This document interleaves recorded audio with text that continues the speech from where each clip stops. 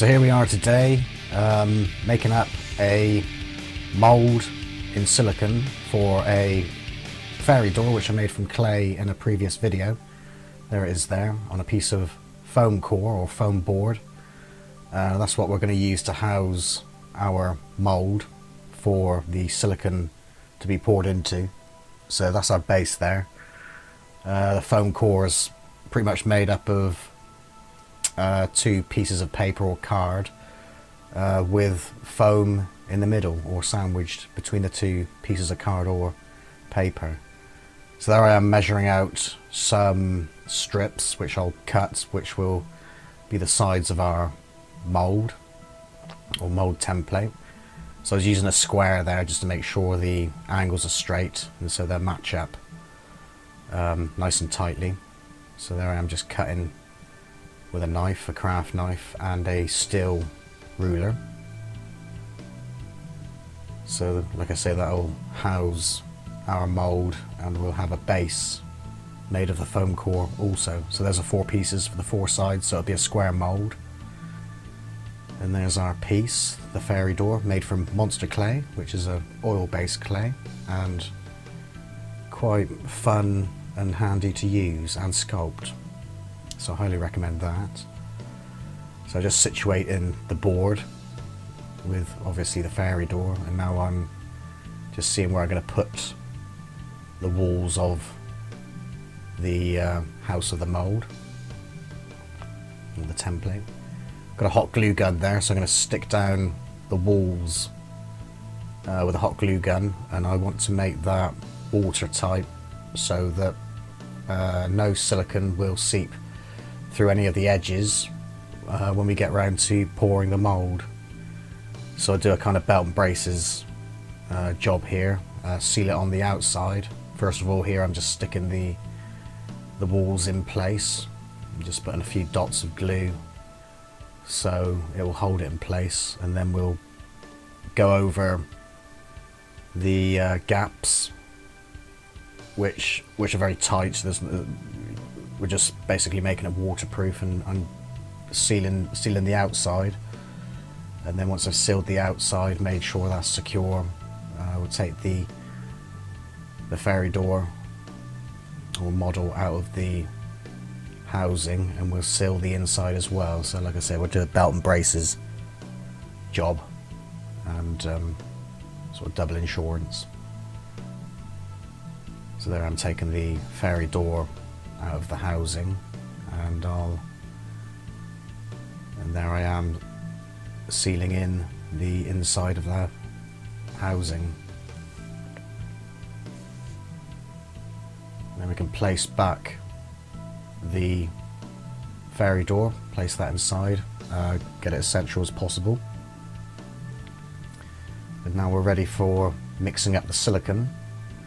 By the way, I put a materials video out just recently talking about silicone, so you can have a look at that to see how we use it.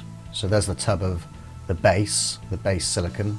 So we'll measure that out. That's a 1 kilogram container, and I could only squeeze out about 800 grams, if you can see on the scales, as the other 200 grams didn't want to come out, so I needed to pour the container upside down. There's the catalyst, which is a red catalyst. So there's that catalyst will allow us to work within a 40 to 60 minute time frame, which is plenty. So I'm just putting the catalyst in with the base, and we'll mix this together. So that's 10 to 1, 10 base and to 1 catalyst. So I add 800 grams of the base silicone to 80 grams of the catalyst. I actually needed to mix up a bit more silicone. Probably in this job I probably needed closer on to 2 kilograms of silicone to make this solid poured mould. But I had a few dregs left in the bottom of some other containers, so that did the job. So there I am pouring in the silicone after mixing it well to get that pink uniform colour. and I'm carefully pouring that into the mold. As you can see, I'm like concentrating on one corner and I'm pouring quite high, so you get a stream which disperses any unwanted air bubbles. So there I am, just going mixing up a couple more batches from the dregs, but you don't need to do that if you get your measurements right in the first place. So maybe 1.5 kilograms would have done that job in one go. So there we are. So he waits for the night, and this is the next day. Now I'm demolding, so just take that foam core off and carefully peel that away from the silicone mold, along with the gone off hot glue from the hot glue gun. And I'll carefully remove the mold and take the model from outside, from inside of the mold. So I'm careful. I'm just tidying up a few pieces there with a scalpel, taking some flashing away, and now we'll carefully remove the model. I was hoping to get it out in one piece, but it did come apart in parts, but that's no problem, because I'll use the monster clay again, melt it down, and use that again for another project. So I'm just tidying up, getting all the bits and pieces out of the mold, using the scalpel to tidy up the edges and pulling out any flashing, and that's ready for casting.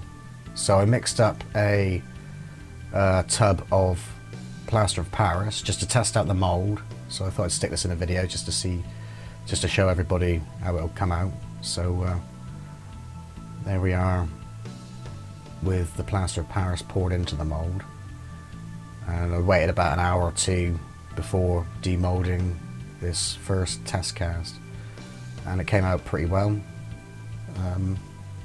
so can't grumble about that, and happy with the overall cast which came out of the poured silicone mold.